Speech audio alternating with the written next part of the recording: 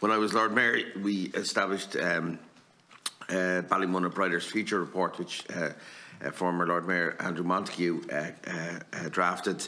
And you were very good to make Chief Superintendent Mark Curran available to that report. And you probably will have noted in December the Cabinet appointed John Costello as the new chair of the implementation board for Ballymun to try and help operationalise some of those and implement some of the recommendations of that report.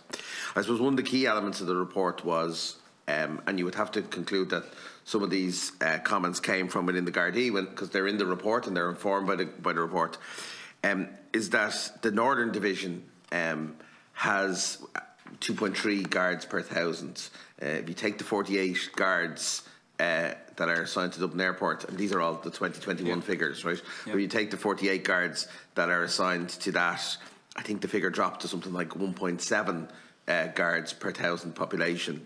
Like, that region has Darndale, Coolock, Ballymun, all very significant areas. Yeah.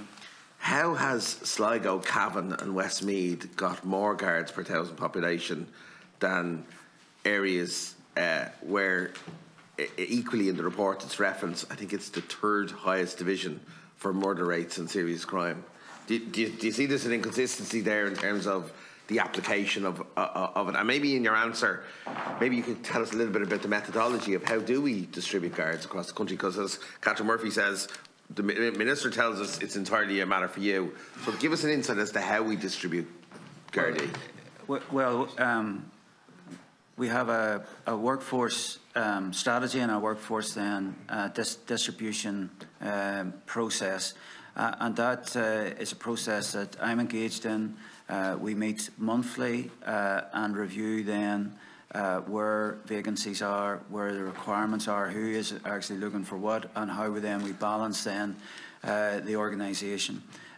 It has been made somewhat simpler in the last few months because we've actually then had a student or probationary Gardaí starting now from the college. So that then allows movement, and allows movement into the divisions, and it also then allows movement then into specialisations.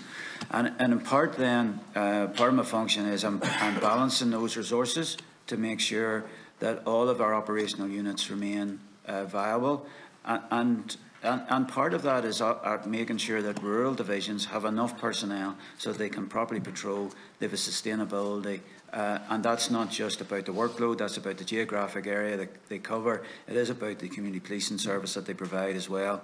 I think about the new management information that we have now, really over the last sort of 4 months, is Garda Safe now is rolled out nationally, gives us a complete picture of where the demand is at any one time. It highlights then just the disparities in demand between the various divisions, and they're quite considerable. Some divisions in terms of the calls for assistance would have 2 or 3 times the calls of others. So that gives you an idea of just the disparity.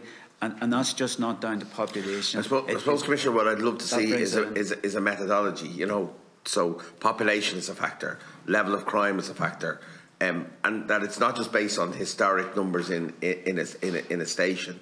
That there's an acceptance that where there's a very again in the report it talks about between 2011 and 2020 the number of drugs offences doubling over that period. That means the guards there on the ground have to do double the work, double the processing, but they don't have double the numbers. Well, I would point to the formation of divisional drugs teams and how successful they have. They've been against street dealers and actually medium-sized dealers who are, you know, locally big enough fish. But again, Commissioner, so the divisional drugs team will be contained within the overall number of guards in a division. Wouldn't that be true? That's correct. So I come back to the point: is how has a division?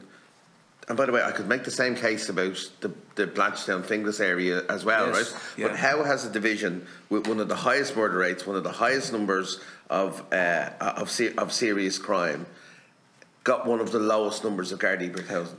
Well, but we have responded to the demands in that division with the resources that we have available. If we could spread more, we would do that. But we have the X amount of Commissioner, the Minister resources tells me, have. and look, I'm not advocating for any other part of the country to have less Gardaí, right? And my colleagues, but they have their job to do, I have my job to do. Yes. My constituency has one of the highest levels of crime, one of the highest numbers of murders, and the 4th lowest numbers of Gardaí per thousand. How do I defend that? Well, and the only person in the country that can change that is you. That's correct. Ultimately, I'm responsible for the division of labour in the organisation, but I have to make sure that, as I say, all of the divisions have sufficient numbers that they're sustainable, and also then marry the resources that we have. I would point out to the additional resources which are applied to these really busy areas in terms of national units, and indeed in the case of DMR, in case of other regions actually, the regional units, and they go to where the work is in terms of crime. So that's people like the Armed Support Unit and DMR in particular. That's also the ERU on patrol. Look, I hear what you're saying, Commissioner. And look, maybe I suppose the way to go forward with it, because I'm always somebody about wants to work with people to improve something. One of the, I think the keys for John Costello's group will be that senior decision makers are committed to that process of implementing on the ground. That involves, by the way, the HSE, TUSLA and other state agencies that often leave the Gardaí on the front line on their own without the support that they should be getting. Maybe I could ask you for a commitment that a senior level of engagement will take place with John Costello's implementation. Absolutely, and we recognise the real hotspots that we have around just policing demand, and what we're going to do about those going forward. We're in part we hope that the new community safety structures will further formalise this, and then we can work collectively with our agencies about trying to reduce demand. But we do recognise just the huge amount of work which is undertaken by members in those divisions. But I also have these nationwide responsibilities and national responsibilities, and it's trying to maintain viability and sustainability everywhere. Statistics can say a lot of things, but there's very clear evidence there that we don't have the level of Gardaí that we should.